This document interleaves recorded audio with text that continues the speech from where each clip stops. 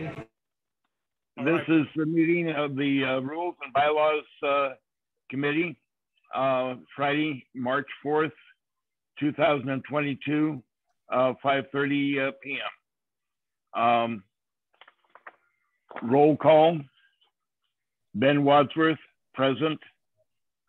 Fernanda Sanchez, absent. Selena Ortega, absent. Vincent Chente Montalvo, present. Benny Madera, present. Quorum having been achieved, we will now proceed to our agenda. Any unagendized public comments?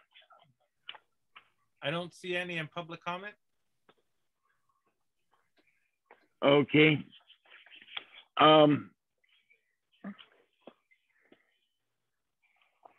That being the case, let's take a look at our standing rules. If you take a look at the copy that I furnished you, the standing rules takes a majority vote of the council. They are the guides for what we do at our meetings. In the copy that I presented to you, highlighted in yellow is the changes that I'm suggesting. The first one, the voting membership of the Lincoln Heights Neighborhood Council is now 25 because they eliminated one of our youth representatives. The minimum number of members required to take official action is 13. So that would be the quorum. The minimum number of members required to pass bylaws would be 17. That is 2/3 majority.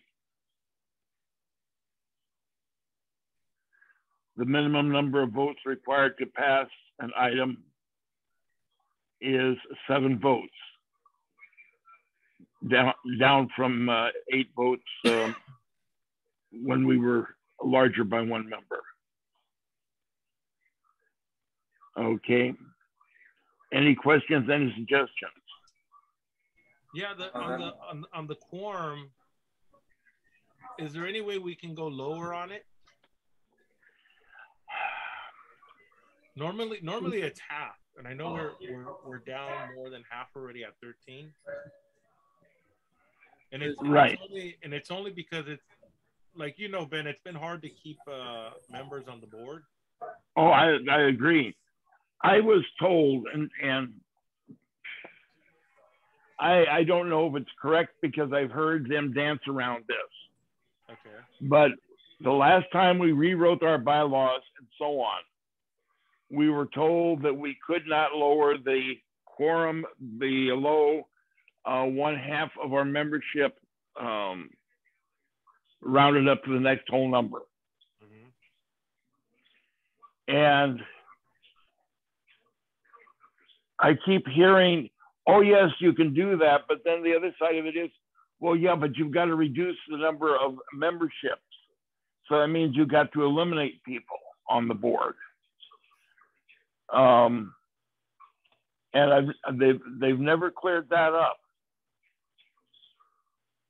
Because I don't know if it would be worth it, you know, because I know we're gonna have to meet again before April on this, and I don't know if it'll be worth it to actually write in and get confirmation on it, because there's a couple of other things that not on the standing rule but on the bylaws to make it a lot easier for us to maintain quorum, but also our area representatives, because in our meeting the other night, or yesterday, excuse me, we had areas that don't have representatives, but we got board members, like myself, right? Like I'm the treasurer.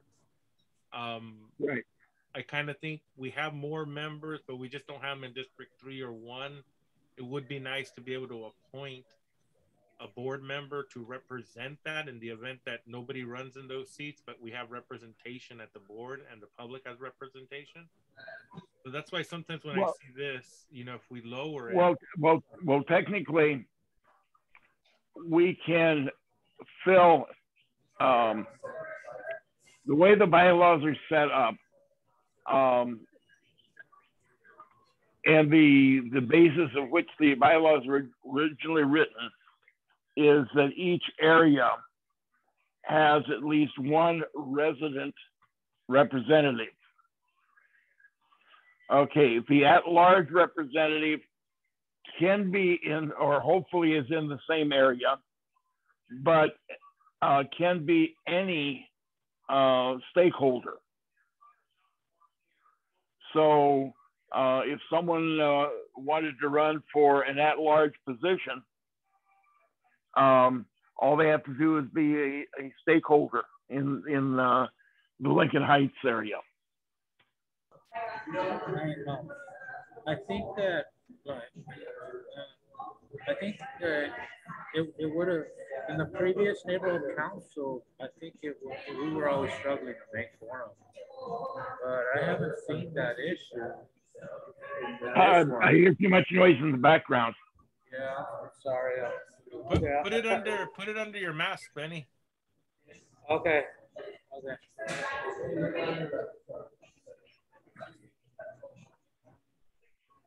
I don't know. Does that help right there? Yeah. Okay, so I was saying that in the previous neighborhood council, I think quorum was an issue. We were struggling with it the whole time, but I don't see it being an issue with this neighborhood council. And the fact that we're going down one, I think is even better. So I don't know. I'm just saying. Yeah. It sounds good to me. 13 is a good number for us. That's just my take. I just don't see us struggling to make quorum with this neighborhood council. Yeah, that's the only thing. I just want to make sure that we have it, because I know in the future, sometimes we're stable in the beginning, and then things happen in people's lives, and right. It's always been an issue that way. You're always by one, sometimes that one person, and you never know when someone's going to leave. That's why in other neighborhood councils that I've been in, we have lowered our quorums. We never had an issue, but I've always said this: every council district is different. So that's why I would suggest that we send an email to our representative, which is Jose, and get an idea on what is allowable, what is not. Because like Ben was saying, one day you hear one thing, the next day it's another, right? Yeah. You'd have to come back and reevaluate the council seats and then the quorum to be able to meet it. So if it's 51, if it's 50 plus 1, then it's a simple majority, and then right. it's above the quorum. If we can go below that by at least 2, like if my suggestion would have been at least 11 to play it safe, because you could always have more, right? It's always trying to make the quorum.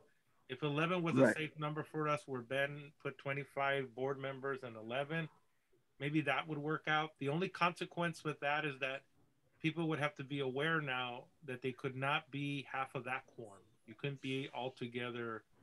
It would be 6 people would then break that quorum. So you couldn't be all together. Right. That would be the only thing we'd have to notify the board members about, just to know, not to have that many people out there. And then I know the other one too, I seen here, the one Ben read, item number 3, for the amendment of the bylaws, and 2/3, which is like 17 votes. That's also too sometimes where we might have to amend something. I don't, they only let us amend our bylaws is it once every 2 years or 4 years, Ben? No, you can amend them as long as you are so many days prior to the election. Okay. So with that one, it would be very hard, even like what we're talking about, 2/3, because that's 75% of the board, to be able to amend the bylaw. And I believe to simplify some of this stuff up, we should stick with the simple majority, 50 plus 1. 51%, right? That's just my opinion on it because I've seen in boards before where we need to alter a bylaw or we need to amend it some way because it, you know, we didn't take everything into account and we're running with our heads chopped off because we can't get everyone on a quorum, right? To get 2/3. And I think sometimes if we stay on those particular things, if we stay in middle ground, we're able to at least get a simple majority of the vote in. But I'm just throwing that out there. I wanted to send out another one just with the suggestions that I had.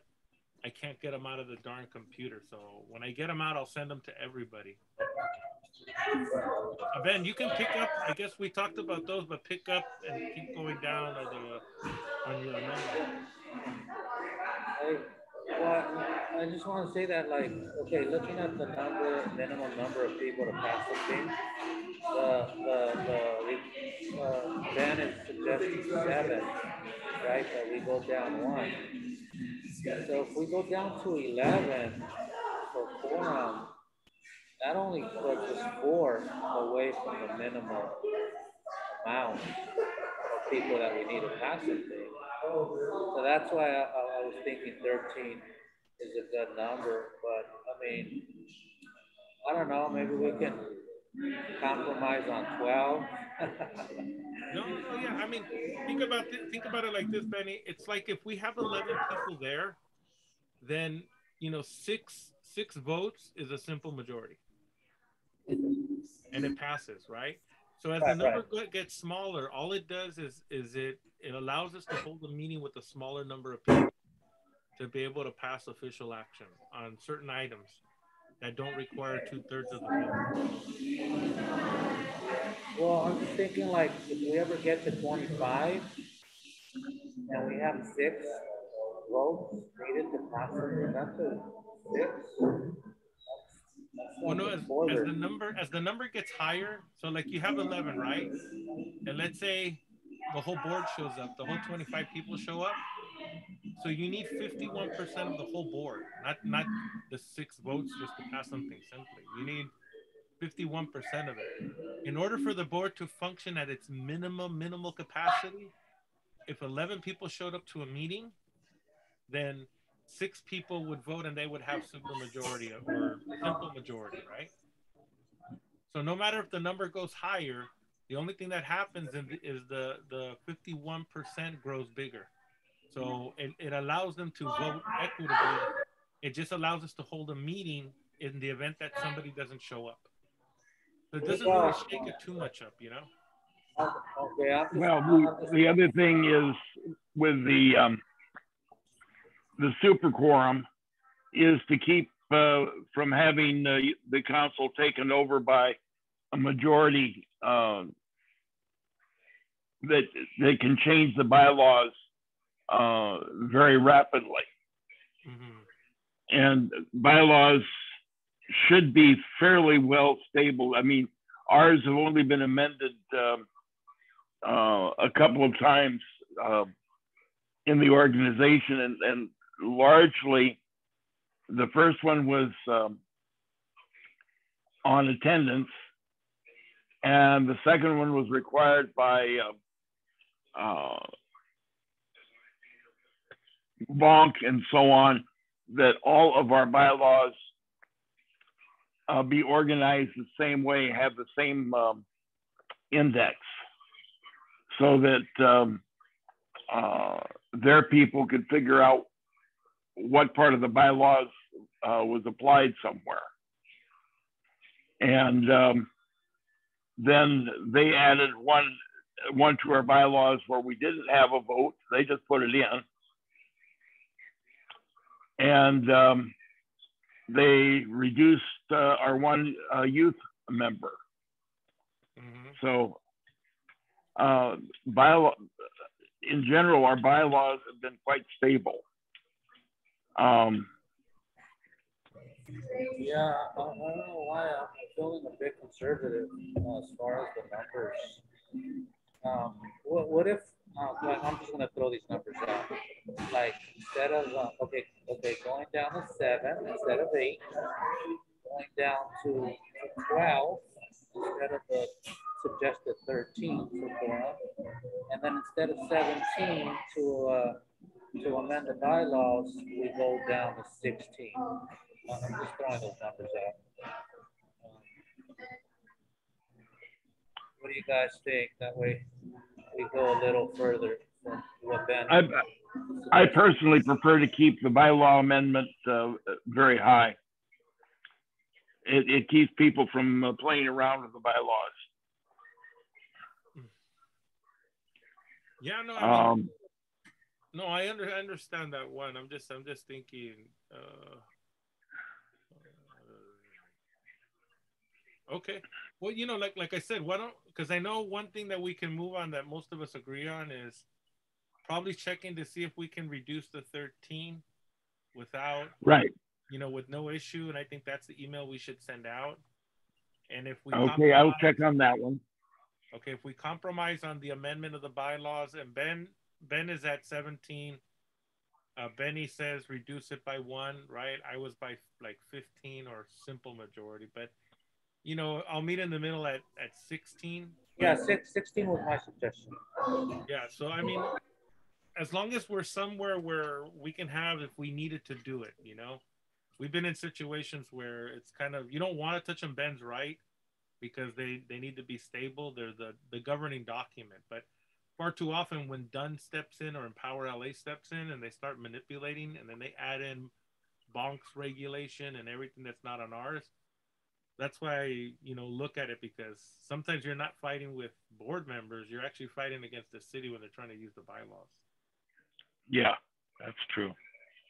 But no, okay. Well, let's say, Ben, are you comfortable saying 16 as a compromise, or are you stuck at 17? I could deal with 16. Okay, let's leave it at that because Ben brought that up. I'm okay with that. So let's say 16. Okay, then we go to number 8. That was when we were deciding whether we were going to have 2 meetings or 1 meeting. And so that jumble in there showed up. And the board never decided to hold a vote one way or another on that. So my suggestion is what I have there in yellow. The executive committee shall determine whether the board of directors shall hold 1 or 2 regular meetings each month by a majority vote. Okay. Well, I'm trying to think how, like, okay, so when they have to determine that at the executive meeting, it has to be an agendized item for the month. Each month has to have that decision to make at the beginning on whether they're going to have 1 or 2, or is this something that they could say, look, we're having it for example, like the first and second Wednesday of each month, and then we set that for the year? It could be done that way. Okay.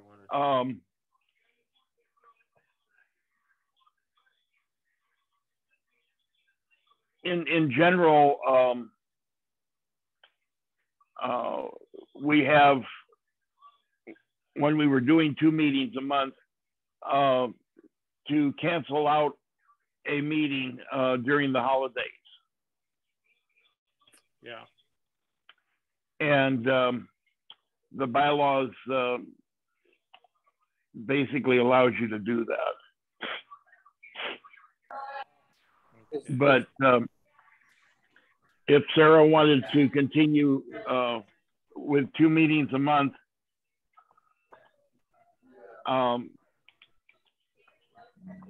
we wouldn't have to do that every meeting. You just do that, okay, the executive committee decided on 2 meetings a month, and it stays there until the executive committee decides differently. Okay. I like the 2 meetings a month. Is there anyone that is looking to have 1 meeting a month? What? Is there anyone that's looking to have 1 meeting a month? Because I like the 2 meetings a month. I thought everybody liked the 2. I've lived under both 1 meeting and 2 meetings. To me, I like 2 meetings, but some people don't like to give up the time. Yeah, maybe it's because I can't get enough of you guys that I'm pushing for the 2 instead of the 1. No, but seriously, I mean, 2 is easy for me. But yeah, that's just my opinion. Well, you know, and that's why it would be left up to the executive committee to determine that. So they'll take into consideration whether, like Ben was saying, if there's a holiday, like for example, 4th of July, obviously in July, we could have 2 meetings. We can shift the meeting to kind of counteract the 4th of July, have them the 2 last weeks of the month, or say no, July we're having 1, right? So it gives the executive committee the discretion to pick a day or both. Like December, where we could take the 2nd meeting as a dark period and just have the 1st meeting of the month. Yeah. Okay, that sounds good. The bylaws still specify that the regular meetings themselves are on the 1st and 3rd Thursdays. So all we would do is decide whether we hold 1 or 2, not on the day. Okay. If we want to decide on a day, that's a special meeting. Okay, and so the executive reserves that right to make the decision. Yeah, that sounds good. Okay. And then we get down to 16.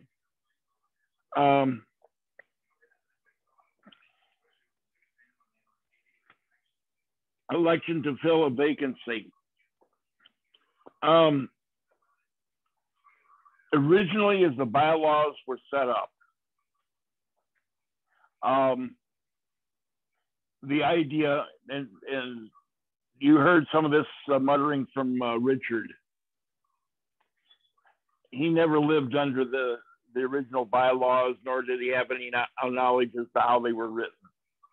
But the original bylaws were set up with the idea that if you have a vacancy, the board fills the vacancy by appointment. In other words, we among ourselves decide who we are elected of the stakeholders to fill that slot. If there were 2 or more running for the same slot, the way the bylaws originally were set up was the idea that both candidates would have an extra couple of weeks to get their supporters there, and they would be voted on by a majority of the stakeholders present at a neighborhood council meeting.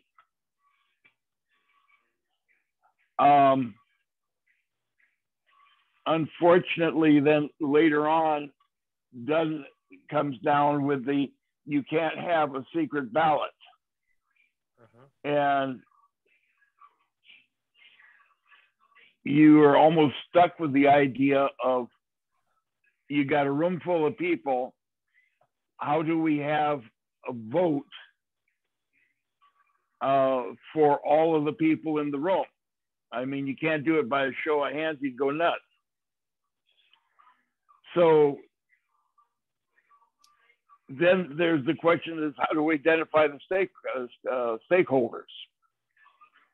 And the answer was, well, the neighborhood council is not allowed to query a person as to proving their stakeholders status at a meeting. So we have a jumble in there. And so I basically simplified it the way it's pretty much set up now. Election to fill a vacancy must be placed on a regular agenda of the board of directors by the executive committee prior to the next regular board meeting, next regular board of directors meeting. And that's pretty much what we've been doing now.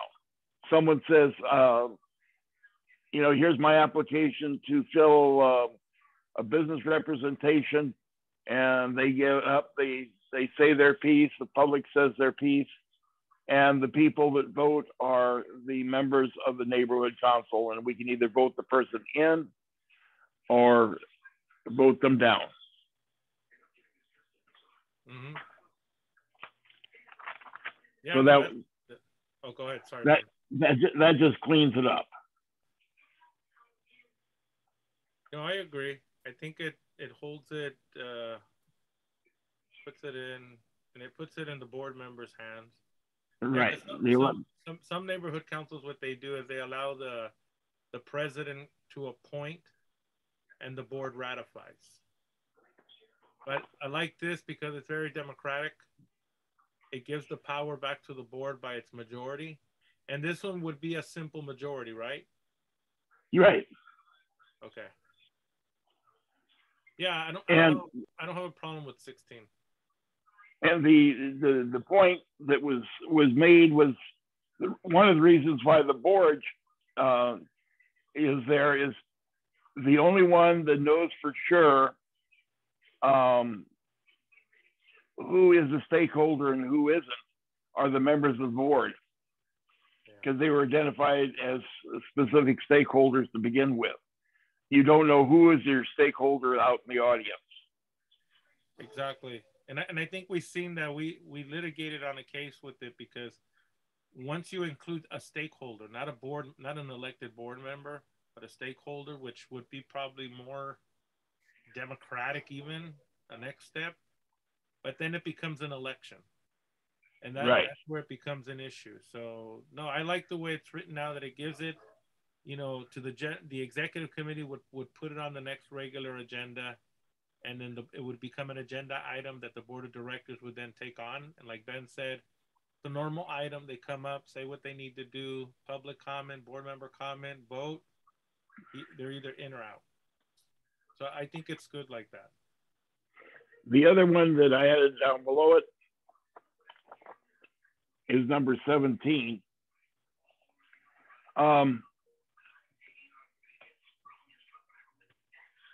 There's only a few of our committees that are really active.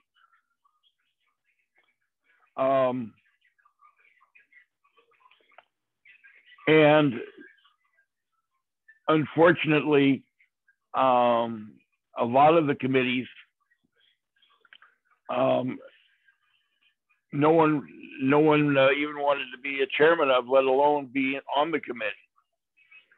And when Frank Wada was alive, he was technically chairman of almost every committee that didn't have any real membership.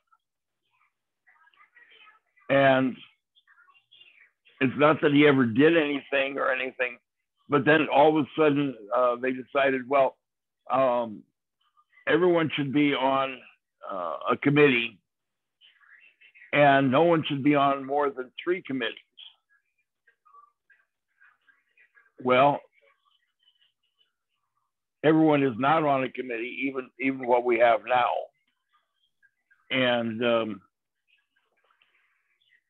there's a few cases where we need a person to be on, or the ability to be on more than 3 committees. And technically, the standing rules, not the bylaws, say, well, no, she or he can only be on 3 committees. So my suggestion is what I have there on 17. No board member can serve as a member of more than 3 standing committees unless given permission by a majority vote of the board of directors. Okay, that's a good amendment to it. It gives us leeway. It's kind of like now, Benny, we only have 3 people. If one of us didn't show up, we didn't have quorum. So this whole meeting agenda would have to be postponed, and re-agendized. So at least with this one, if we know somebody has interest in it and they're really going to be dedicated to it, the board can put an agenda item like, say, Benny's already part of three committees, but he wants to be part of the homeless. So you would have to go, because that would be your fourth one. It would have to be agendized by the executive committee, and then it would be put onto the agenda. They would vote. If the majority voted, you would have the special privilege under the standing rule to be able to be part of the next. You'd be 4 committees. Right. And we don't have that right now, which I think this is good. It does the flexibility. And then 21, 22, I guess it is. 20, I'm suggesting we strike that. Procedure for correction of board member. Yeah, that we had a district secretary that started lecturing one of the members for a minor excursion that never been discussed by the board, and she took it on herself to raise holy hell with the member for doing something. And it's sort of like, you don't need to create antagonism. The executive board hadn't even been made aware of the situation. So we put that in, and it's clumsy, and we never used it. I see no reason why it should stay in there. So my suggestion is that whole section 20 be struck. That would change 21 to 20. And letter B would be struck too, 20B. Yeah, all of that would be struck. It is struck, okay. And 21 would be, 22 would be the new 21. And my suggestion is attendance at regular committee meetings. A member of one of the neighborhood council committees may be removed from the committee by either the committee chairperson or the neighborhood council president for failure to attend 2 or more consecutive committee meetings without being excused by the chairperson in advance. Committee member may notify by mail, text, or phone.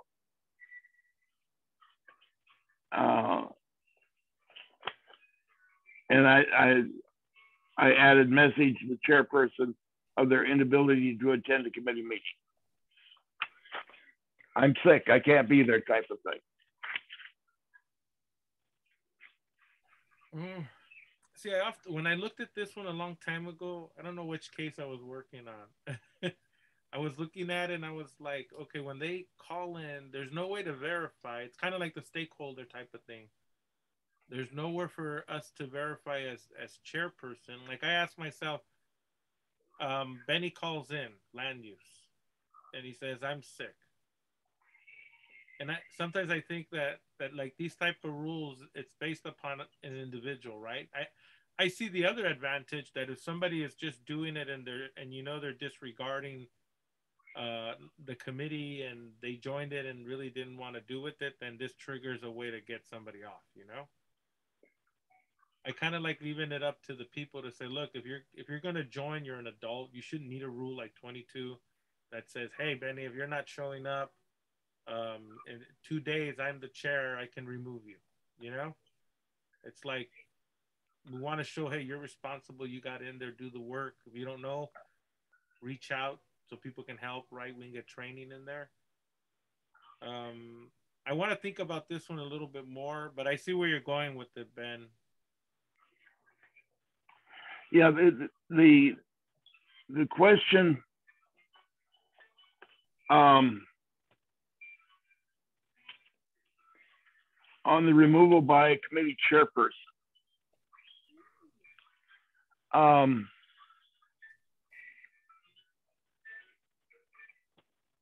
I'm just wondering if the committee chairperson, if we need to word that so that they can they can recommend to the president to remove someone, and then leave it up to the president to make the decision as to removal or not. And one of the reasons I'm thinking of that is, we'll use Benny as an example. Richard removed him from the pluck committee. And it was, well, he didn't show up to the meeting on time, and he didn't like the way he voted on some things. And the actual bylaws does not give the committee chairperson the power to remove someone. Yeah, the final. Right. So I think that needs to be, the committee chairperson may recommend to the president that a member should be removed. And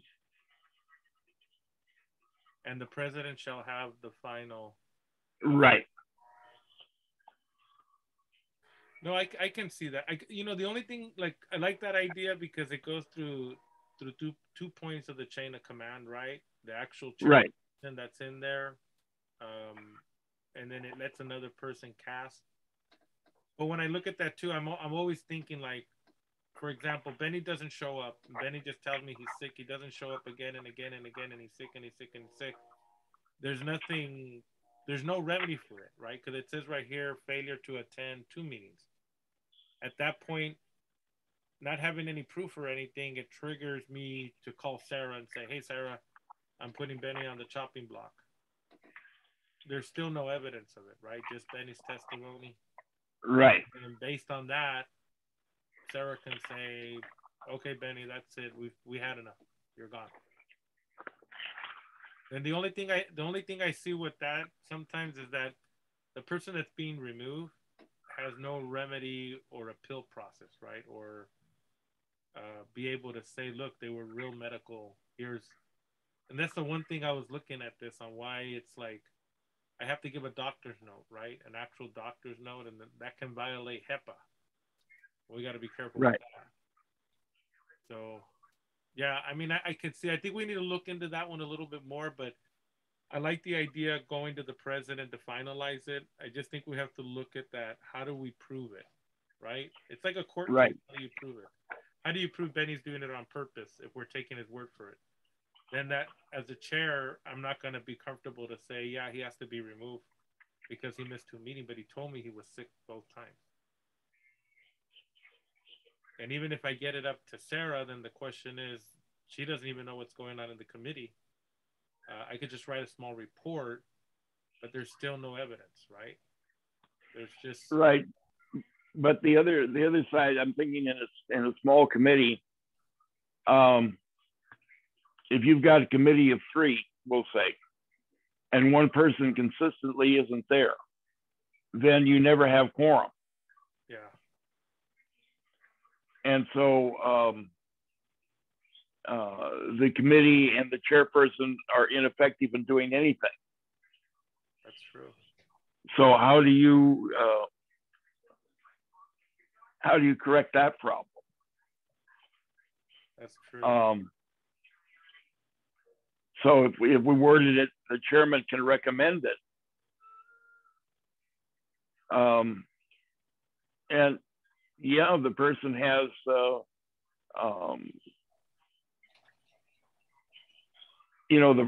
problem there. They could be sick. They could be a lot of things. But we still need to remove them from the committee. So that the committee can function. Mm-hmm. If we're in that situation. If the committee is still functioning and the person is there, what you don't want is so the chairman can decide, well, I don't like that person because I don't like the way he votes. He doesn't go along with me. And so I want to drop him from the committee. Yeah. That was sort of Richard's case with Benny.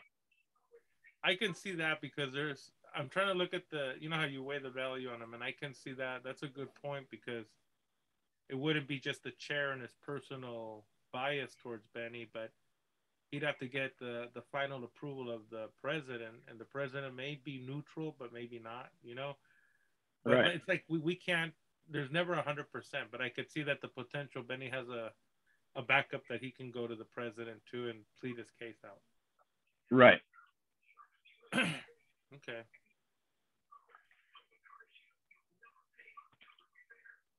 Okay, any other suggestions? No, not on this one. Okay, shall we go to the bylaws? Yeah. So on 22, we're gonna think about it some more. Okay. We'll have another meeting, Benny, and if you want, go review and do it like Ben did. You can PDF file it, and then you can strike things and highlight them like he did. I can show you one day if you don't know how to do it. I'll show you how to do it. Okay. So let me see. This one is not. Oh yeah, here they are. Okay.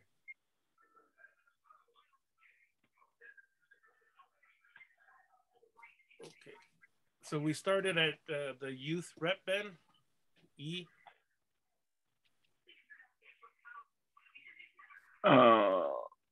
What are we at now? Let me see. We're on the bylaws, but I didn't see any other thing that was highlighted up. Let me see. Okay.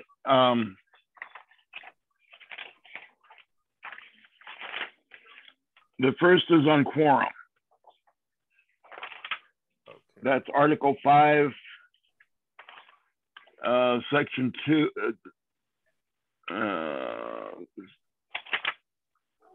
Article 5, Governing Board. Youth Representative. Yeah, there we are. Okay. The original idea was that the only one that could vote for a youth representative were the youth of the committee, and that kind of it does. When Dunn runs the elections, they don't follow through with that, and it's very, very hard. You'd have a youth representative in some cases elected by 1 or 2 people. So I just suggested that a board member elected from this category, this board member will be elected by a majority vote and must be in high school with a minimum age of 14, but not older than 17 years and 11 months from the day of the election.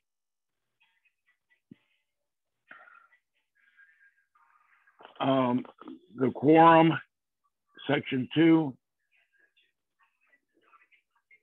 That's one that I will need to ask. Can we go below? Can we go below 13? All right. Okay. On Section 6, vacancy.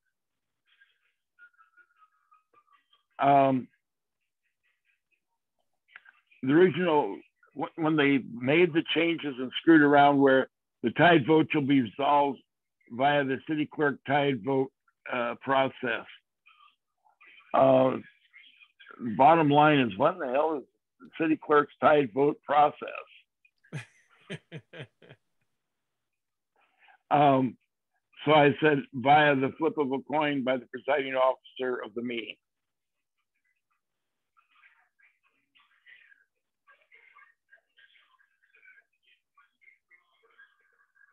Any thoughts on that?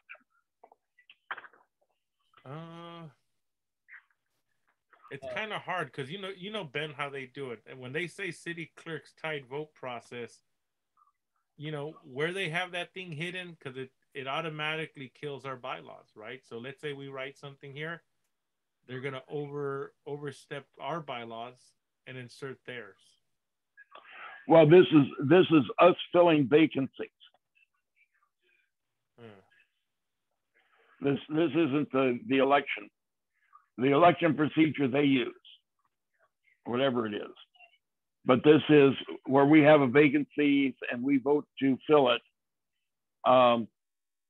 If you have two people running and they happen to have, let's say we have a quorum of 14 and we've got 7 and 7.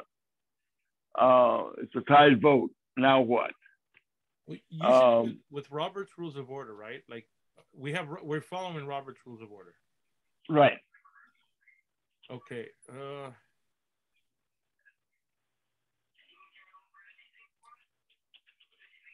Well, I mean, how hard? I mean, we flip a coin, you're either in or out, right? Yeah. Yeah, I don't see a problem with it. I mean, in Robert's Rules of Order, usually the president doesn't participate for this reason, you know, and only votes if there's a tie, and they're usually tiebreakers. Okay, so I read that. So you know the flip of the coin. At first, I was like, did I read that correctly? How to flip a coin? You know, that was a problem actually in a football game, yeah. where they flipped it, they caught it, they turned it, and then there was an argument as to what was it, heads or tails.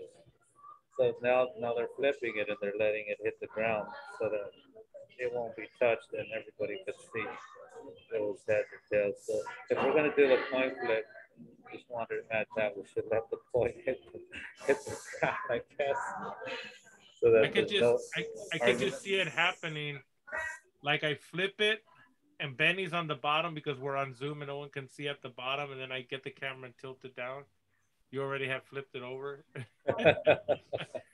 No, I know it was a big controversy, that coin deal, right? Where they let it go, but yeah, I mean, if this is the only way we have, because you can't turn around and give it back to the board because they voted to tie it already.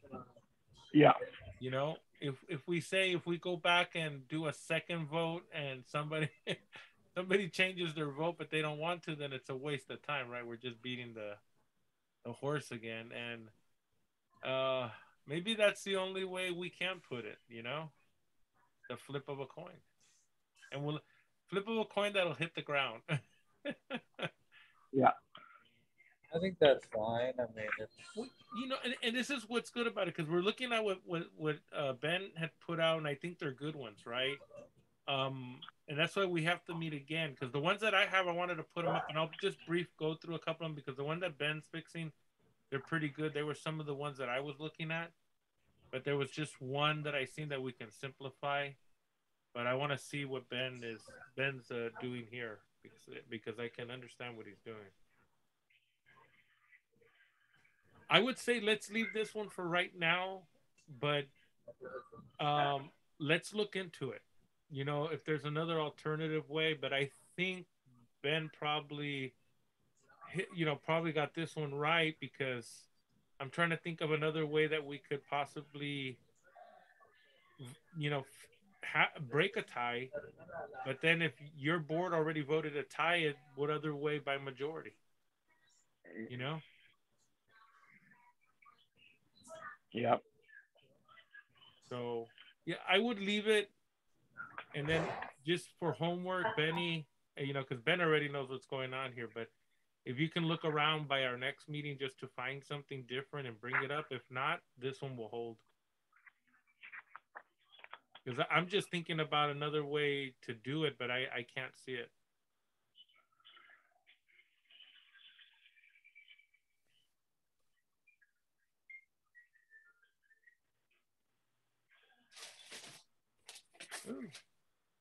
So, okay. So I moved to keep this one like this for right now until our next meeting when we finalize them.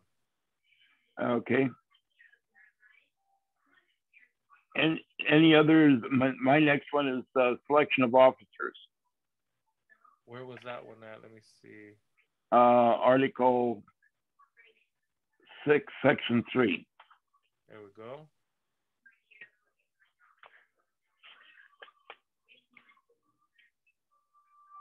If a vacancy occurs after a conclusion of the city administered election, the officer shall be elected by a majority vote of the members of the neighborhood council. Okay. Yeah, I think this one's simple and straight to the point because, sometimes, Ben, I mean, you've been around on this one, because sometimes it's just a simple vote. You lose a treasurer and you got to fill it right away. Yeah. So I agree with this one. Okay, and then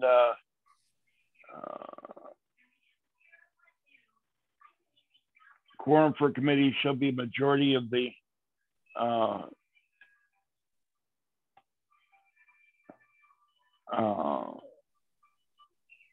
rostered members. I said 1/2 of the rostered members of the committee rounded up the next whole number.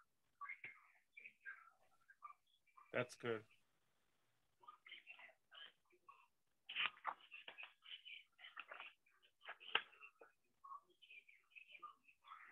And then under meeting time and place, regular meetings of the board shall be held on the first and third Thursday of every month. A calendar of regular meetings shall be established by the board. I struck at its first regular meeting of each calendar year because we've never successfully done that. Yeah. What, and I'm kind of thinking too, Ben, on this one, that section 1 kind of contradicts line D, because the executive committee is already determining whether to hold 1 or 2 meetings, and then the board up here is determining the days.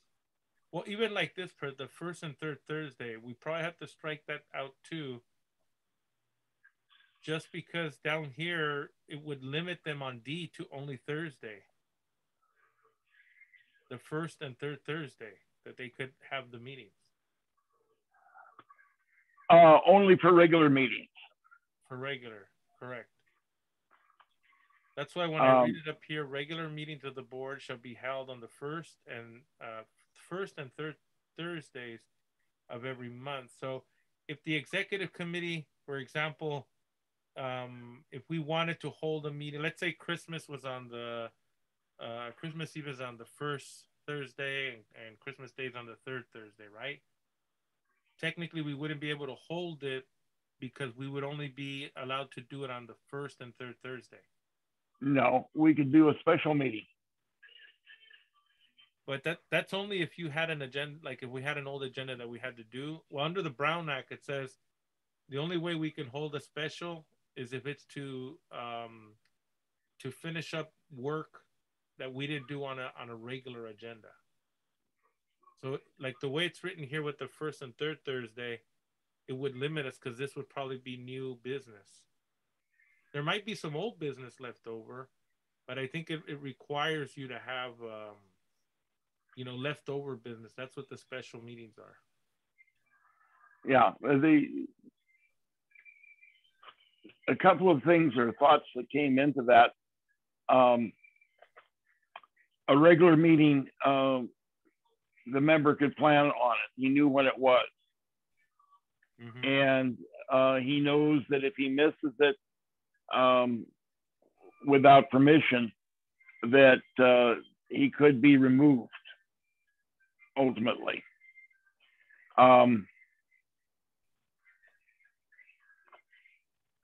If the executive committee decided they could dance the meeting around from starting at, let's not do Thursday, let's do Tuesday this week, and next week is Monday. And let's say the kid has some college classes. He's automatically stuck because you've changed it after he's got his college classes or whatever else. Mm-hmm. And that's, to me, what is meant by the regular. We know that it's going to be there. Um, Or unless we add in like that would be our goal, but kind of like what you added in the last one where it said the executive committee shall have the authority to change the date if needed. Because then at that point, like I'm kind of thinking, when you have a board, let's say the last board came in and Thursdays was perfect for them, right? But then you get another board that comes in and Wednesdays are better for them. So you can't keep having special meetings to adhere to the Wednesday. And then that's when you would have to come to the bylaw to change it. Because they would have to say the first and third Wednesday of every month. That way, if we give the executive board the authorization to pick the date, because I know what you're saying. Because the one thing that's important is to keep a pattern with the people. That way, they know every third and first Wednesday or Thursday is our meetings. But Ben, it's so hard sometimes with people's schedules, and even the committees are like that, right? Like ours meets on Wednesday because no one can do it on a Thursday. So if we didn't have that leeway to do that, then technically by our bylaws we would be violating them. I think this one needs a little bit more flexibility. We could say in there the executive committee, put it E. The executive committee may recommend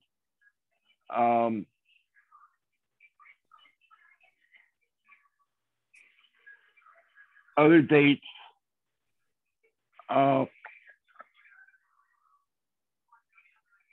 Well, maybe kind of like C-Ben, the president, well, maybe not the president, but the majority of the executive committee shall be allowed to call an unregular general meeting as needed. Yeah. I'll have to think of how to word that, but yes. Okay. By majority vote, the executive committee may recommend or may choose to hold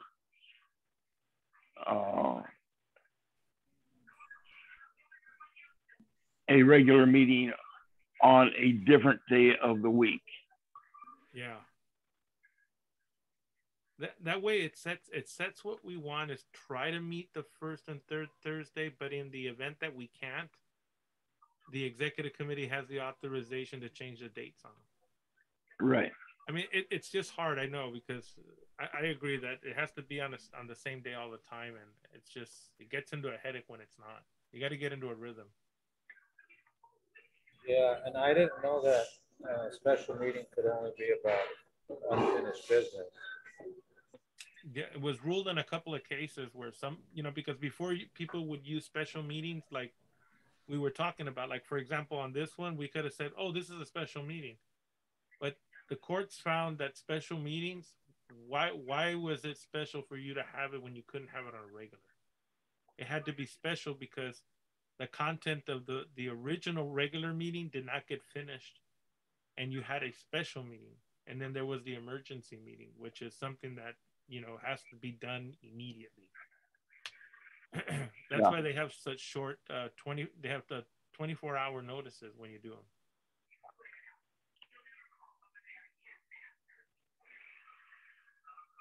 Regular board meetings shall be held at least once per quarter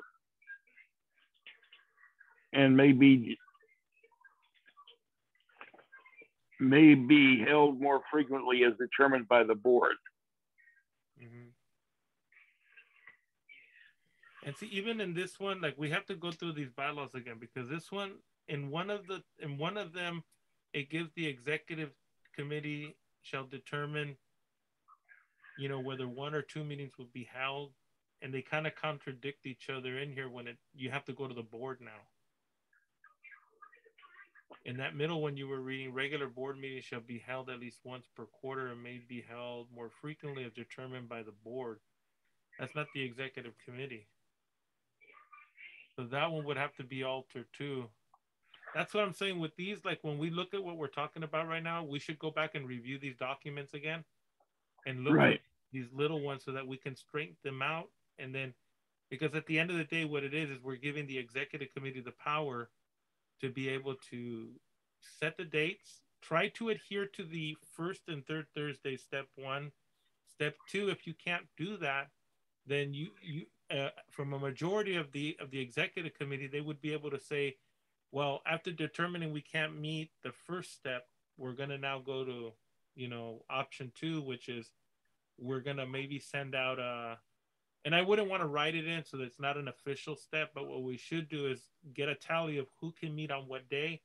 And usually what you try to do is get all the people that can meet on the same day, even if you can't get everyone on, and set the date on that. Because the goal is to try to get the quorum so that the board can conduct business. In a perfect world, we try to get everybody, but we can't all the time. Yeah.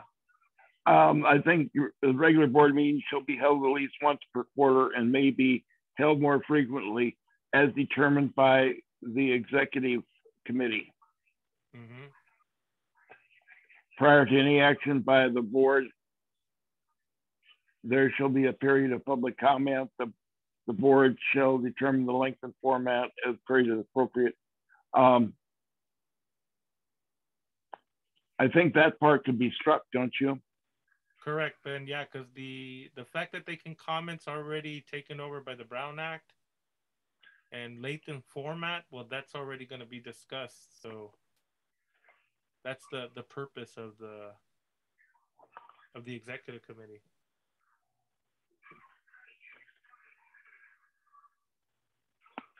Okay.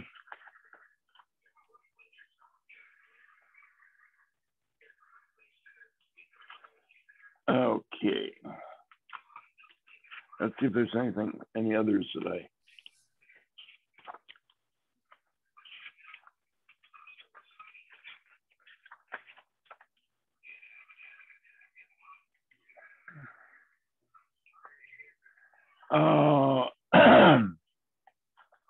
Under training, I said members of the Planning and Land Use Committee must also take Planning 101 and any other required training.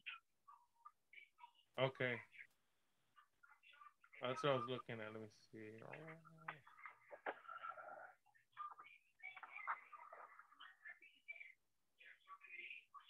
Oh, here it is. Okay. Members of the Planning and Land Use must take also Planning 101 and any other required cities trainings.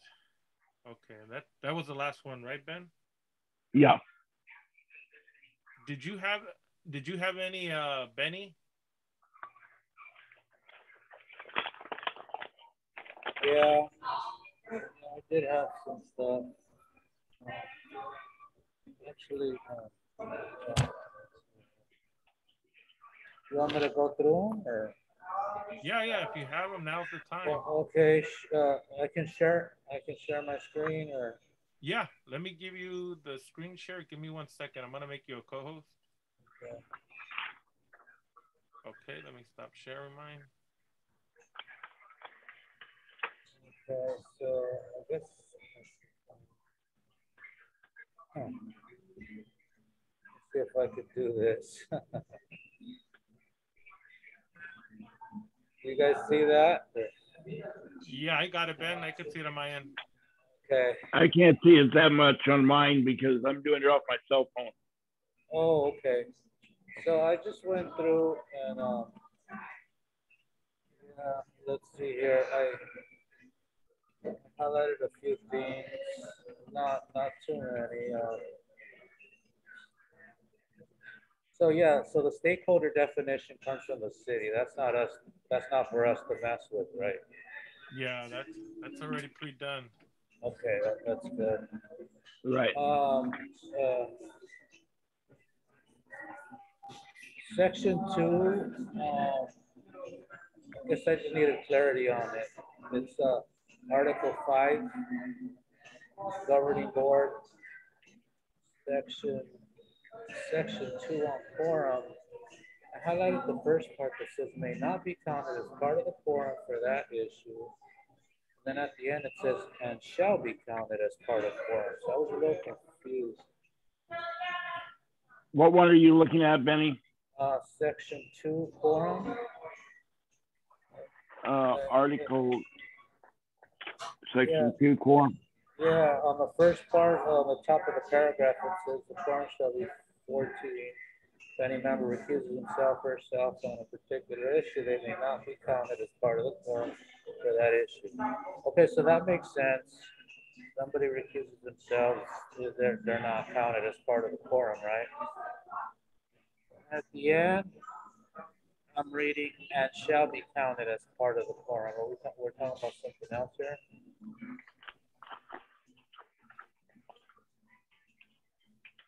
You see that at the end of the paragraph? Yeah, that's counting if any member recuses himself or herself as a particular issue that may not be counted as part of the quorum for the last issue. If less than 18 years of age, a youth representative shall be precluded from voting on financial matters such as neighborhood council expenditures, financial reports, annual budgets, contracts, and recommendations to enter into contract, but may participate in the board discussion of these items and shall be counted as part of the quorum. It's basically what it does is it doesn't allow someone under the age of 18 as a youth representative to vote on financial matters, contracts, budget, recommendation, financial reports, but anything else they can vote on. Okay. As long as it's not mentioned in those. And you know, the only one thing about the youth representative, Ben, I looked at it, and I wanna make them as inclusive as we can into that. And I think, you know, sometimes when we strip away their votes, even in financial matters, I don't know if the city restricts them. Because I was trying to remember in the funding training, if you had to be 18 years of age to be able. Yes, you do. You do. Yes, you do. Okay. That's what I was remembering. Because you're not of legal age in a contract or something like that was the argument I remember. Correct. Okay. Yeah, I mean, because we have a great youth representative right now. And I agree with Chente that we should try to not restrict her as much as possible. You know? Yeah, like what we can do, because we're gonna come back. I'll review some of this stuff with the financer. I'm gonna talk to the city clerk, and I'll be talking to Jose. I'm just gonna go over some of this stuff, but I think Ben's right in the way it's written here. Like most of this stuff is financial stuff. Like even if she can vote on the MERs, which is not a contract, it's just an acknowledgement of the funding that we passed. But stuff like MPGs and all that, they wouldn't let her vote on them. You know? And I'll check. Who knows? The way the city works, one day they say no, the next day they're like, sure, go ahead. You know. But at least, even if she doesn't have the vote, this says they have the right to discuss it. Yeah. They can't vote, but they can state their opinion. Okay. The other thing I had highlighted here was I don't have any strong feelings about this, but abstentions counting as a yes. Do we want to stay with that? Which number is that? It's section 3, official actions, which is article 5, section 3. Section 3 of what article? Article 5. Which is abstentions, which will act as a yes vote. Do we want to stay with that? Because I noticed that's not the case in other bodies. So I don't want to open up a big can of worms, but I'm just saying that I just thought it was interesting that do we want to keep it that way? What? Usually a lot of the boards have it. And it doesn't matter whichever way you use it, right? Like if you were to say a no vote is a no vote for the abstentions. If we keep it this way, the common practice is to make sure that when people vote, we should announce that an abstention vote is a yes vote. And that sometimes suffices because no matter if you put yes or no, people forget. yeah, they're not going to know. So if we remind them and just say a yes vote, an abstention vote is a yes vote. And that way we at least bring up section 3 of official action. And if they vote to abstain, right, because they don't want to get involved or don't want, they don't want to be politically hung out there, right? Yeah. But their vote will be a yes. And even if we turned it to a no, their vote would be a no, and you're still taking a position, basically. Okay. Yeah, most people think that the abstention is to stay neutral because you don't want to upset anybody, but it's a position on here. Okay. It's just yes.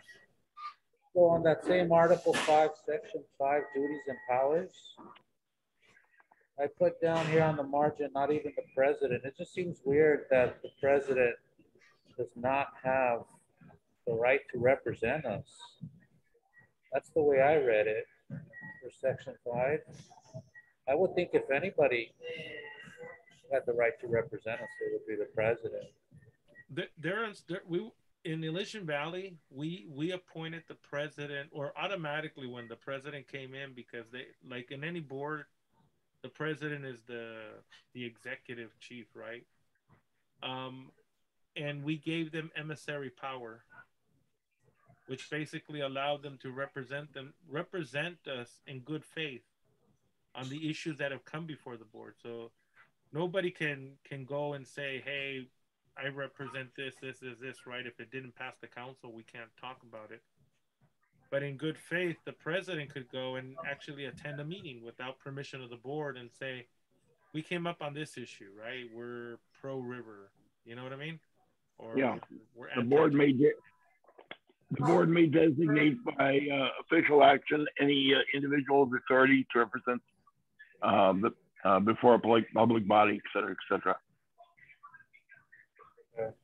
I think like what Ben brings up is good, because sometimes, if you think about this process, when things happen, and this happened to me a lot, this is why we changed it in Elysian Valley.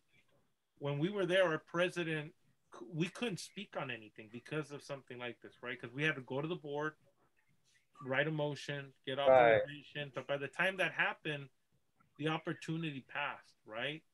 So I think on this one, we should write that our president should have emissary powers over speaking on behalf of the board, right? But emissary powers, as long as they stay within the board's, what they approved, right? Stances that we've taken, specifically like on development, specifically on issues like, if we take anything on the cops or parks, or they can then go out freely and say, no, we wrote a letter against the Dodger Park, and that's why it's within those guidelines of things that are only have been approved by the council. So you can't go off on a rant, and you don't need to have as only the president, but I think anybody else, some of this has to be written in, but anybody else other than the president would have to have that special authorization. Yeah, and this part doesn't say anything. It doesn't even say the word president in here. No, because what it does is like if Sara wanted to do it, Sara would then have to write a motion. The motion would be put onto the board, and the board can deny her or give it to her. But like I said, most of the time, like when I was in Elysian Valley and we were at like Congress of Neighborhood Councils and there was a good opportunity to bring up an issue, technically as a board member, I couldn't say nothing because I didn't have the authorization to speak on behalf of the council. So if we gave that to the president, right, because they're in the president's seats for obvious reasons, then we give them the power to be able to speak exactly at that time, only on issues that have been approved, not that have come before the board, but issues that have been approved by the board. So they would be restricted to things that we have already taken action on, not just simple talk like, yeah, we all don't like the police. But if something goes down, for example, if something goes down and the Heights, the media comes out, Sara's there, we haven't discussed the issue on the board because, it wasn't unexpected. Shouldn't she be able to speak on our behalf? Well, it's left up to to her discretion, right? Whoever the president would be, if it's Sara or anybody else, that's why the power and authority that's given by the board and what we're doing right now in the bylaws it's in good faith that the person will act and execute the duties of the presidency and as the emissary of the group, that they would talk within the boundaries of what had been approved versus what your personal opinions on, right? So, like I said, like the Dodger Diamond, we passed the letter already. If you stay within those guidelines, she can talk to anybody, recreation and parks, anybody, as long as they were within. Now, when they step out of those guidelines, that has to be called into question, and there's already processes for that. There's an easy motion to clear it. But anybody else on the board other than the president has to ask for special permission for it. Right. Okay. So we'll look at that one. That one's a good one, Benny. All right, so keep on scrolling here.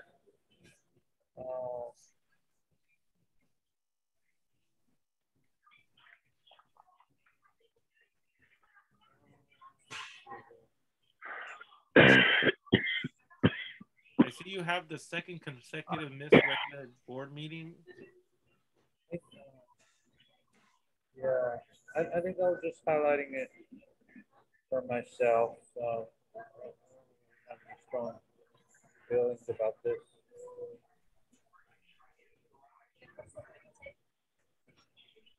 I think on this one that I'm looking at, yours been under section 7, absences. A board member who is absent 3 consecutive regular meetings is automatically removed from the board at the adjournment of the 3rd meeting. With passage of this amendment, absences will be counted beginning subsequent regular meetings. Like this one is almost taking away due process because it says automatically, and not like a bylaw that's on a council like this that's governed by transparency and like the Brown Act. There should be a better process on it where it would say, you know, like anything, the board member would be put up for review by the board. Then the board would determine by a majority of the council, right, of his or her removal based on the.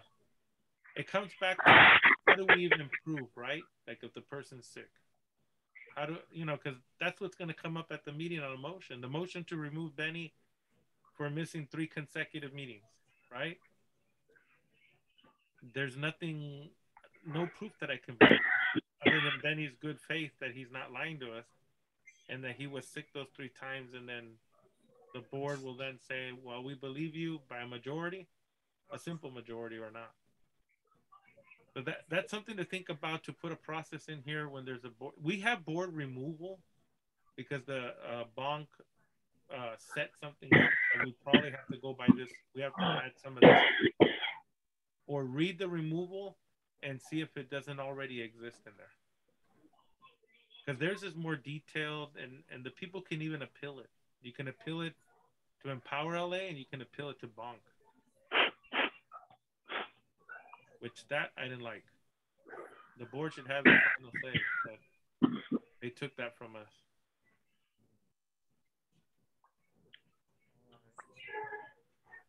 Let's see here. I put down the definition of an excuse as opposed to an unexcused absence. Be determined by the executive committee. Where is it? Defined? So what an unexcused absence is? Well, that's left up to the 4 executive committee members. So there's really no definition because they basically, if you come and say I got hungover and the committee says we believe you, Benny, that's a medical excuse, or you got sick technically because you threw up, right? The board, the executive committee has the determination to define it. Okay. Oh, hold on. I think Ben's Ben, can you hear us? I just seen that your mic is off. I didn't know if you turned it off or it went off. So that one, Yeah, I mean, you know, sometimes you got to center it to make the determination, and the executive committee. So your president, vice president, treasurer are the ones that make the decision. You guys would say you would submit a document that says I got sick from COVID 3 days in a row, a week. Then we would get the letter, and then the executive committee would determine, okay, Benny's sick. So you would have a valid reason. The whole section 8 censure. I have to read it over. I mean, it just seems like it's a lot. Yes, censure and removal were added in by Bonk. They wrote these for us. Okay. Okay, so that's censure and removal is written in by Bonk. Okay. Correct. This was a logistical thing here, 6 and 7. There needs to be a space. Okay. See that? Yeah. So what was that? Yeah, underneath removal, section 9. Missed the space there. Yeah.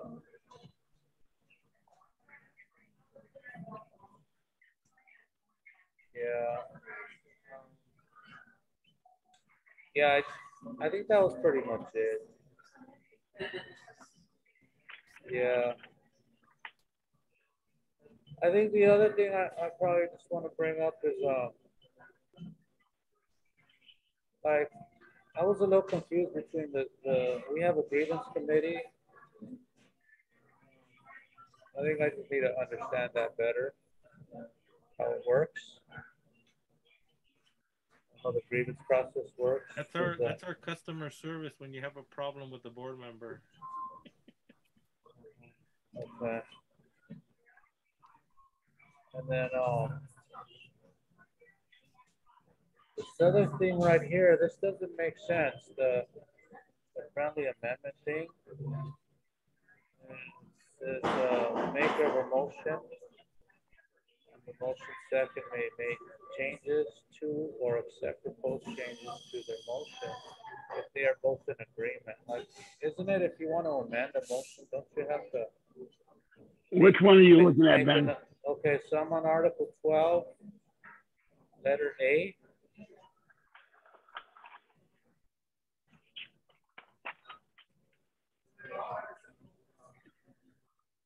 Where it says the maker of the motion and the motion second, they have to accept any changes to their motion. But I thought if you wanted to change a motion, you make another motion. Well, that's a political move. You're getting too smart for us now. So, but you're right. I mean, you have the initial step. It's to say, like, I make a motion to accept Ben as the president, right? And you're going to say, yeah, but I want only for 1 year. I want to amend the motion for a year. If I don't accept the motion, then it's not friendly. So your motion doesn't carry. And the original one stays. But the body would have to vote on whether the amendment, Doesn't the body vote on the amendment? Not necessarily. If this is here, this prevents that. Because it says right here, without a vote of the board, which is the majority. So basically, if it's not, if the person who wrote the motion doesn't accept your friendly amendment, then it dies. And so the original motion moves forward. Yeah, the original motion moves forward, but then you can vote to amend the motion. Well, if we the idea of the friendly motion is that to avoid having too many votes on something, that if you put it in your motion, and okay, as a friendly amendment to this, would you agree to changing that to a year and a half? If I agree to it, then we don't have to go through the formal amendment process. If I say, no, I don't agree to that, then the response would be, I move that this motion be amended to say, and then we would have to vote on the amendment. If that vote passed, then the original motion is amended. Yeah, But you'd have to hold, you have an extra vote in there. The idea of the friendly amendment is that it avoids having to extra vote on something that people generally are in agreement on. Okay. Or yeah, that makes sense. Yeah, because the only thing on here, Ben, like on A, this is Article 12, Parliamentary Authority, Section A of it. See, it does say right here, without a vote of the board. So that totally throws out, like what Benny was saying right now. The way the motion reads right now is, I make the motion, Benny wants to amend it. I say, no, I don't accept your friendly motion. It dies there under the way it's written because it says without a vote of the board. And usually, like if Benny would say, okay, well, I want the board to vote on it. That strips him right here, just the without a vote of the board. That strips that part. And the original motion as stated carries. Now they can knock down the motion. Let's say they don't vote for it, right? Then you can reintroduce a motion that would say, I want, Ben there for a year. Do we have a second? When someone seconds, it becomes live on the board. That would be the process on that one. But this letter A under parliamentary procedure it does take away the power for the board to make a decision without a vote of the board. So I would literally have to agree to your amendment or it goes back to the original. And it doesn't let the board. Well, it goes back to the original, but I still have the right then to say I move to amend the motion. But it just triggers it again right here on the second. Because if you look at item A, it says right here, without a board vote, without a vote of the board. So in order for that amendment to stay alive, the board would have to take action. Right, because the friendly amendment wasn't accepted. Correct. So now it becomes the formal motion to amend. The motion, let me see. The maker of the motion and the motion second may take changes, accept possible changes to the motion. If they are both in agreement, without a vote of the board, the practice shall be known as. We'd have to rewrite this to make it, because the way it's written here, it literally says the maker of the motion, which would be me, and the motion second, Benny, he wants to make the changes. If I don't accept them, if we're not both in agreement, then without any vote of the board, which is what Benny would be using to say, hey, I want to push my motion across. I want to call for the vote to see if the board will accept my motion. If you override the original one, then it wouldn't happen because this right here says without a vote of the board, and then it just and that's usually how it works with the friendly amendment. If I say I don't want a friendly amendment, then you could call if the bylaw doesn't stop you. You could call and say, well, hold on, I want the board to decide, not Vincent, right? So you kind of strip it, and then this one, if we wanted that to happen, we'd have to strike out without a vote of the board. That's what's holding it up. Because then if that's not in there, then you would be able to say, okay, I want to call for the board to vote. And then that would trigger a vote. Mine would stall. Yours would be pushed up to the front. If yours prevails, then mine's trumped, right? Yeah. Okay, we can strike that. That's easy enough to do. Yeah. I don't want to make it too hard for you, Ben. I know you work good. I've seen a lot of these bylaws. I just think that, if there's an amendment, I think the body should vote on it. Well, sometimes when you're working on bylaws, you write yourself into a corner and you can't turn the corner. Yeah, that's true. That's why you need more than one head in there. Yes. I think that's good for me. I think we should move on. Yeah, and we'll have another time, Benny, in our next meeting when we finalize these and when we get back reports from the city on the quorum and all that other good stuff. The only one I wanted to bring up to you guys, I'm going to take your sharing ability away, Benny. Yeah, yes. And so this is just food for thought for Ben, you, and Benny. Okay, I was looking at a couple of things because, again, what we're dealing with is our area rep seats, and we're missing a lot, right? And they're going to be an important part to the future of how we work on the council. In some ways, when I look up at the, give me 1 second, I want to get everybody sick. It's this section here, okay? What section is that? This is section boundaries, Article 3 boundaries, section 2. So this one idea would really shake up our bylaws, right? And what I propose is to remove the sub areas and turn our voting district into one giant district, right? Why? When we break them up into districts like this, like sub 1, sub 2, sub 3, if we don't have people running in those districts, but we have the whole community running as our whole district, all 39,000 people, we have a better chance of grabbing more people on the board that might be interested. Whereas we fill up all the seats except for 3 and nobody wants 3, and we can't get anybody to run from District 3, but there are other people in the neighborhood that would love to run but can't, just because they're limited to that. Now, this subsection doesn't go away. If we do away with it in the vote, it actually helps our voting to get a little easier.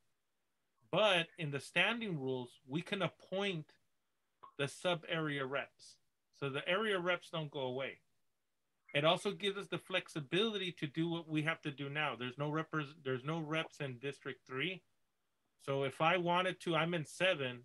If I wanted to, I could, depending on how we wrote the bylaw, I would say, I want to be in area rep 3.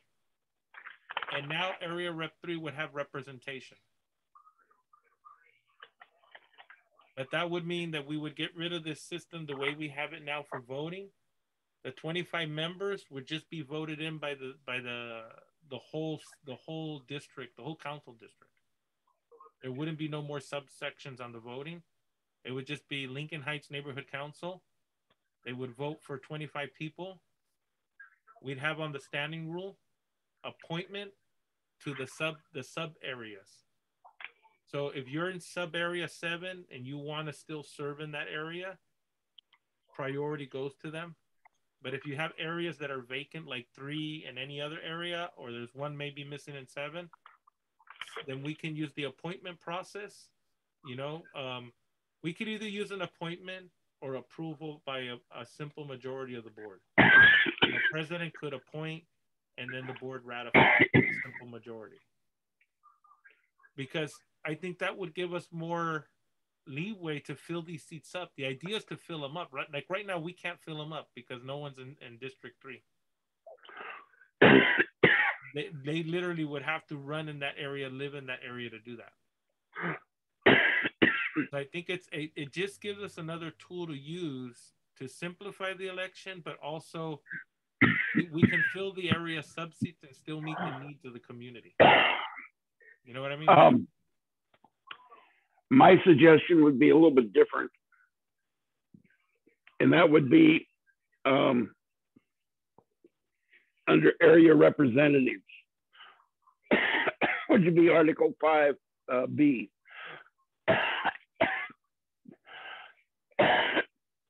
And that is, if there is no representative for the for a resident area representative for 2 or more consecutive meetings of the board of directors, the resident representative may be treated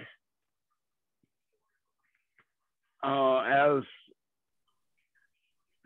in other words, we could then fill it with any stakeholder for the remainder of the term. that would allow the same thing without, as I'm thinking if we're not careful on how we change that, we come up for election and the whole board is up for shotgun courtesy of the city clerk. Mm-hmm. And I would like to have it stay that way. But if we have like, we'll say area 6 residents, if the resident position remains, if the area resident position remains vacant for, we can say 2 or more or 3 or more regular board meetings, the board may fill that position with any qualified stakeholder. Okay, so they would actually have a voting. It's like electing someone onto the board. They're just right. Okay, I see what you're getting. Yeah, that is a lot easier. That way we can fill the position. Their time that they would be able to serve in that position would be until that position would be coming up for the next election by the city clerk. And then for the city clerk's election, they would have to be a resident. Well, I think that's the only thing that's probably, that's why I think I looked at to eradicate them from the election, because in the definition of the election, when you put them in there, even like right now, we couldn't put anybody into like area 3 because they would have to live, work, or own real property there. That's kind of why I think that election thing to break up the sub areas has to be done, because the definition of an area of a sub 1 is someone who lives, works, owns real property. Right. But if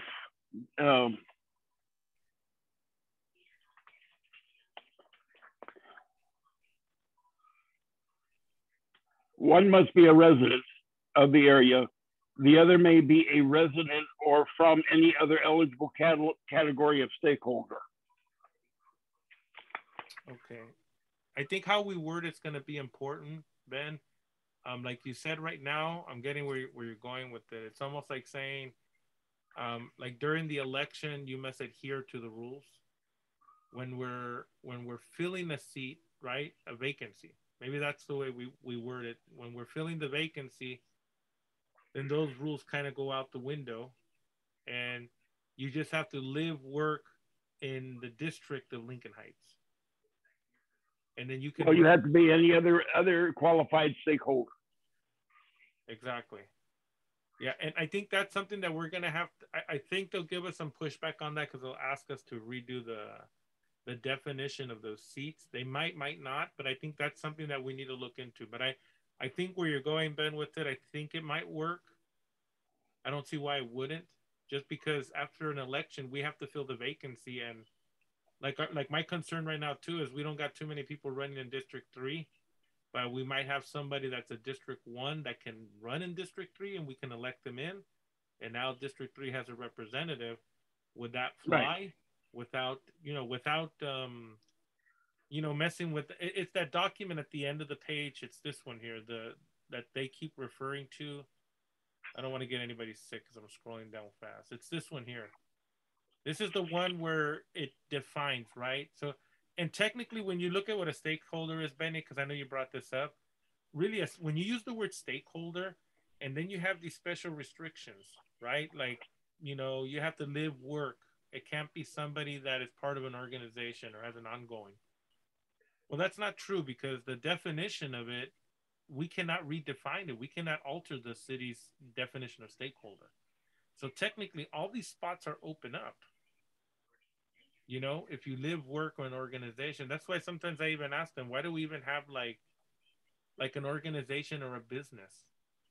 Because at the end of the day, if you adhere to the definition of stakeholder in the city, then technically you can be part of a nonprofit and say, I'm running as a stakeholder because I have an invested interest in a nonprofit that's been here for a year. Under those guidelines and principles, right? So that's why I always fight them on that, and they keep pushing back, but that's their definition, not ours. I'm just saying that they may come back here and say, okay, Vincent, you want to put someone that's in District 2 in the District 1, but they don't live, and well, basically, see, it says right here, they don't live. That's why it would have to be altered, because this is a specific thing that, even though it says stakeholder, it says who lives. So that might limit them, where we might have to dissolve the sub areas and then put it in our standing rule. But I think it's interesting to look into it, because I think it would help us in the elections. But more importantly, working the sub areas, it allows us to give representation. But I think what we need to do first is contact the city on it and find out if we can do it the way Ben mentioned right now. Like if we put in a section or amend one of the sections of vacancies and say, you know, when filling a vacancy, anybody under the definition of stakeholder can fill in any empty seat after an election or after a vacancy. And that basically means that you have to live within the borderlines of Lincoln Heights Neighborhood Council, right? To play it safe. Well, it should be a stakeholder. A stakeholder, yeah. Because the only thing I worry about here. The main one that I worry about is you had a period of time when you had the bike riders going in, and all of a sudden they wanted to take over the neighborhood councils. And if the seats were at large, they could come in literally and run. And if they had enough of a group backing them, they could get themselves elected. Okay, because they're going to have a block vote for all of them. And once they're in, they're going to do what they want, and then they leave. Yeah. And the way the bylaws are set up is so that you can't have a group necessarily come in and take over the council. Or let us say they can't just come in and take over the council for a one issue and then disappear. They have to abide by the definitions of each of the areas. And so they could take out all of the at-large seats, but they couldn't take out the resident seats. Then the election is over, you've got resident seats that are vacant. We go for 2 meetings and it remains vacant. Then the board can fill those positions with as if they were at large. Yeah, no, I see the strategy behind it. I can definitely see that. That's why when we try to minimize it, sometimes that's where we eliminate ourselves. You know. Yeah, that was specifically when Frank was writing a lot of the bylaws. That was the one thing that he was worried about was, let's say a group that was all in favor of marijuana coming in and taking over the neighborhood council, or bike riders wanting to put bike lanes on everything, or something like that. The councils where everything was at large suddenly got wiped out. And the two things that keep us fairly safe is you have to be a resident of the area on filling a vacant on a regular election, and also the alternating at no election is the full council up for a vote. So that there is. Oh, go ahead. Sorry. So there's some kind of consistency among the council. It doesn't suddenly disappear. So I'm thinking if we can get away with leaving the way the council and its voting subsections are, right? The sub areas. Right. I think that's where they may have an issue, maybe not. You know how they work, Ben. And then where we add it to our how to fill a vacancy, and a vacancy may be filled with, you know, I guess we're gonna have to write one for every subsection, right? Sub area. Like for example, to fill in sub area 1, we would have to alter what we see here before us right now, where it just says lives, to be able to fulfill it. But you know, during the election, you have to live in those districts. If you're going to run, right, you have to live in the district. And if we're going to fill a vacancy, then it gets loose, right? But then again, maybe the community has their own board in already, and then they can actually pick and filter them out better. Yeah, we can say, let's see, 2 representatives from each area will be elected. One must be their resident of that area. The other may be a resident or from any other eligible category of stakeholders.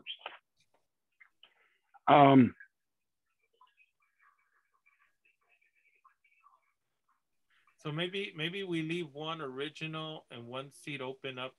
I don't want to say wide open, but we leave it open to where it says live, work, own real property, community interest, business.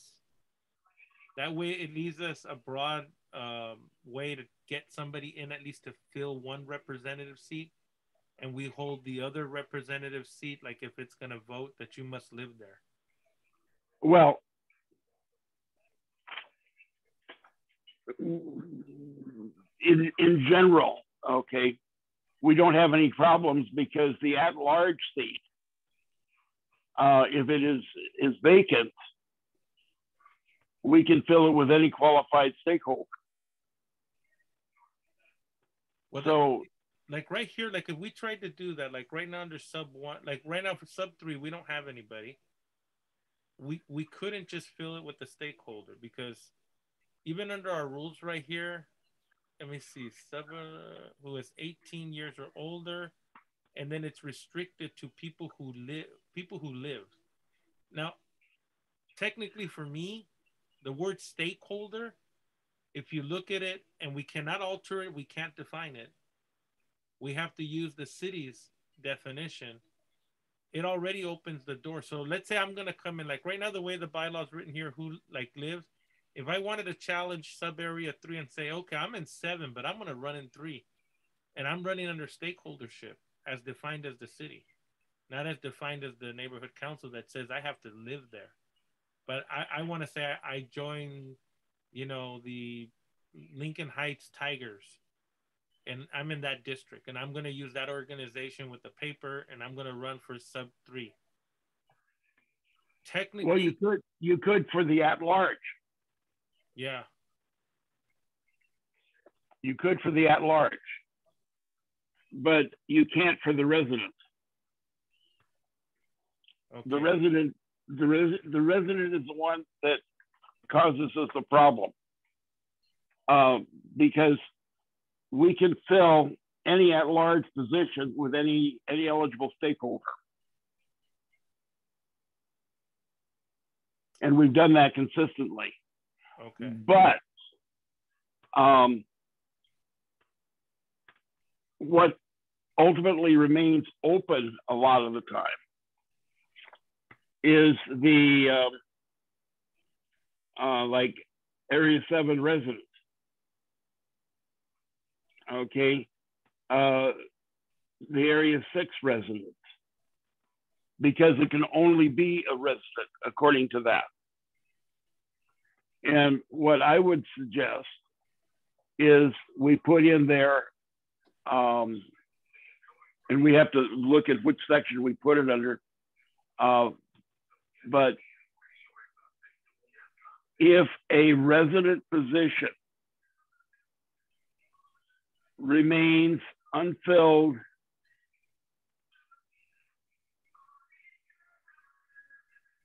during an election or remains vacant for 2 consecutive meetings of the neighborhood council, the board of directors may fill the position with any eligible stakeholder. Okay, I get you. And so that way we take care of our unfilled resident position. Our unfilled at-large position, we can always fill them if someone wants to apply. Okay, I get what you're saying now. Right now, it's more like we need someone to apply. We can fill several of the at-large positions. Okay. No, that makes sense. That's good. But we filled a number of the at-large positions. It'd be nice if they lived in the area, but hey, there's no one there running that lives in the area. But we have someone else that's a stakeholder and is very interested in what we're doing. We fill the at-large position. This would allow us to say, gee, we've got a resident position.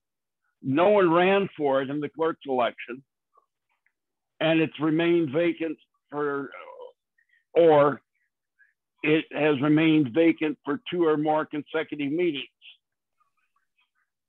which could mean, gee, someone ran at the clerk's election, but then they resigned. Okay, it remains vacant for 2 or more meetings.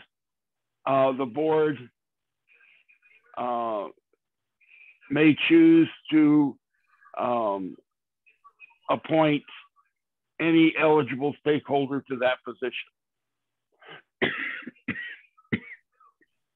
No, I agree. I think that's a good idea, Ben, what you said at the last time, that we add in that wording in there in those little boxes and see if we, because I know what's gonna end up happening, like what we do, or Benny, I don't know if you've ever been part of the process of bylaws. I know Ben has. We're gonna submit them. They're gonna go to the city attorney for verbiage and approval and mending. They're gonna understand what we're trying to do with them. Then we'll get them back, and that's when the board approves them. But I think right now, I think we got that. I think we got that section pretty good without having to do anything major to it. But like Ben was saying, just to actually add on to the resident seat, in the event that it's vacant for more than 2 months, right? That the general board or the board of directors will have the authority to fill the seat with any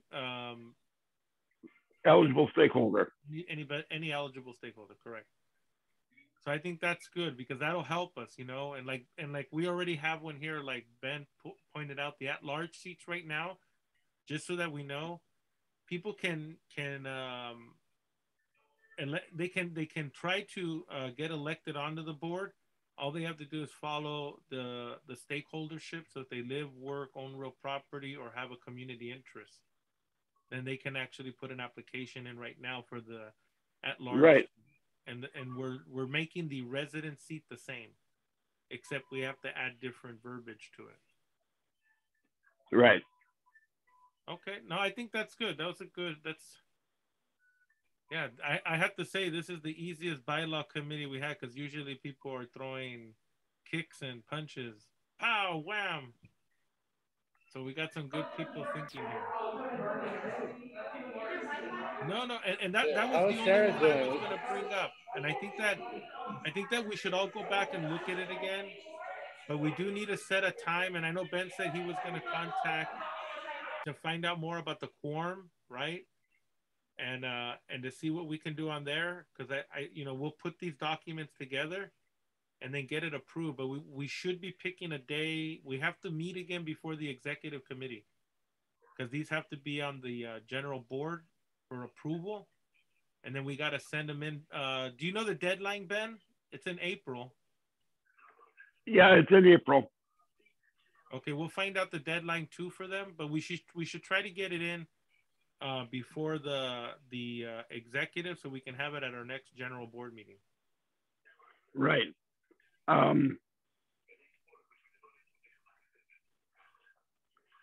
Let's see. You think we should give it like a week, 2 weeks, Ben?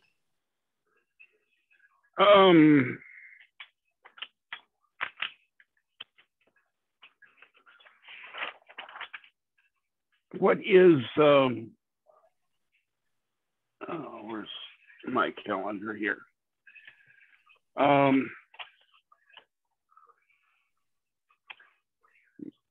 We're at the 4th.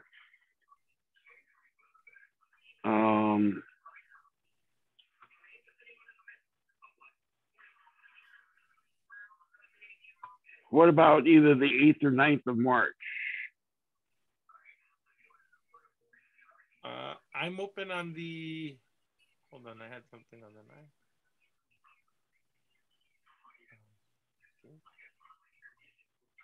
What about you, Benny? Okay, I'm digging up my phone here, and I'm okay on the 8th. March 8th or 9th. Oh, that's Tuesday or Wednesday already, huh? Coming out. Next week, yeah. Yeah.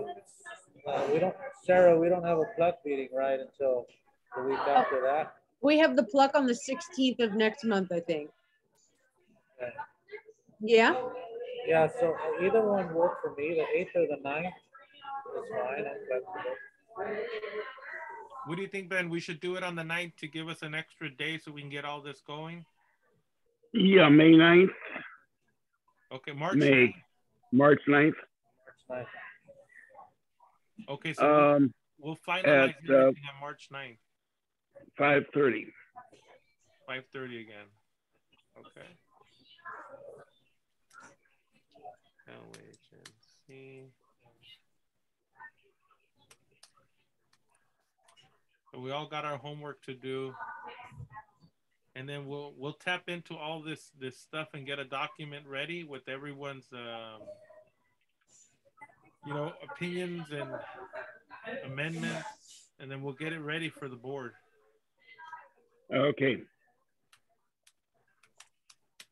Okay, so I'll help put the meeting. I'll get the meeting on our Zoom, and then I'll copy our agenda and get our agenda ready for March 9th.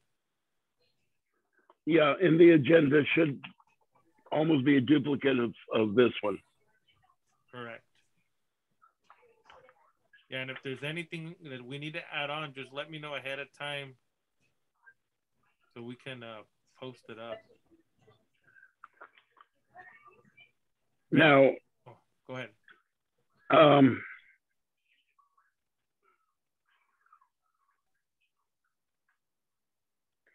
The real danger is we need 18 members at the meeting to have our vote effective for the bylaws. Yeah. How many do we have right now? 18. No, I mean on the board. 18. Oh, wow. So everybody has to show up then. Right. Oh, my God. All right. Yeah. See, that's why it's something to think about. That's why it's good to lower the numbers. And I understand what Ben was trying to do, because that's how you protect it. But that's when all 25 members are present, And Ben will tell you, I've been on these boards for a long time. You just never know when you're going to have a good board going for 2 or 3 years, and all of a sudden it just falters, right? And then you're at this point where everybody has to show up. If you don't, then what we're trying to fix to perfect the bylaws, right, gets stuck because we can't vote for them. So in our next meeting, just take all of that into consideration, because right now we're facing why these numbers need to be smaller and why we're even contacting the city to make them smaller. Not because we want to, it just makes our board vulnerable. Where we're gonna have to have 2/3 of the vote now. That's why a lot of times we just simple majority. Even though bylaws are very important and they govern us, right? They're the rules, your Bible basically of the council, and also the public. It's the only thing that the board members and the public have to understand how we function, right? And where their part is in it. So it's something to think about because, yeah, we don't want to run into this. If we get all 18 there and we get this passed, we really need to consider lowering those numbers so we don't have to do it again. Because we may have to do alterations as we go along. It's just, it's always risking, you know. If the 25 would show up, that's it. If we had 25 members, we'd be okay. So yeah, let's take it into consideration and rediscuss it on May 9th and see what we feel at that point, if we want to, you know, lower him or not. But let's hear back what the city has to say. Okay. All right. Anything else? Motion to adjourn? I second the motion. All in favor? Aye. Aye.